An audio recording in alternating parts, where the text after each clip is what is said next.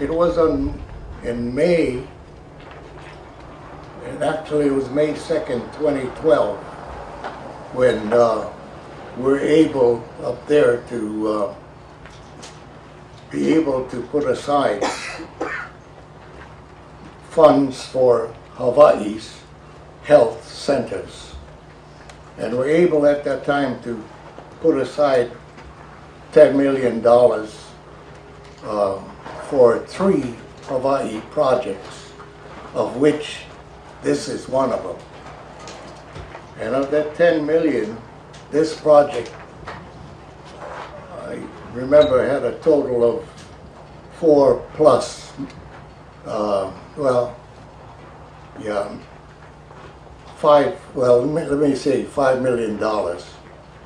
And with that, you were able to continue and set up the plans as you have.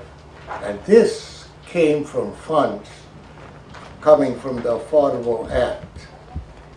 And so the Department of Health and Human Services was the agency that had that money.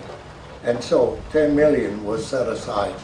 And this is why this is all coming about. And I'm delighted to be here to join all of you, because this will help the future health of the people of Hawaii.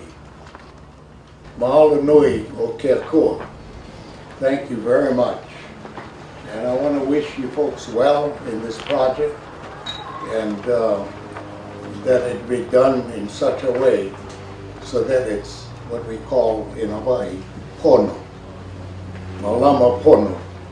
And so with that, I want to ask for God's blessing upon this project, La'iopua 2020, and upon all of you and your ohana, upon the state of Hawaii, and upon our great country, the United States of America. Aloha, mahalo nui loa.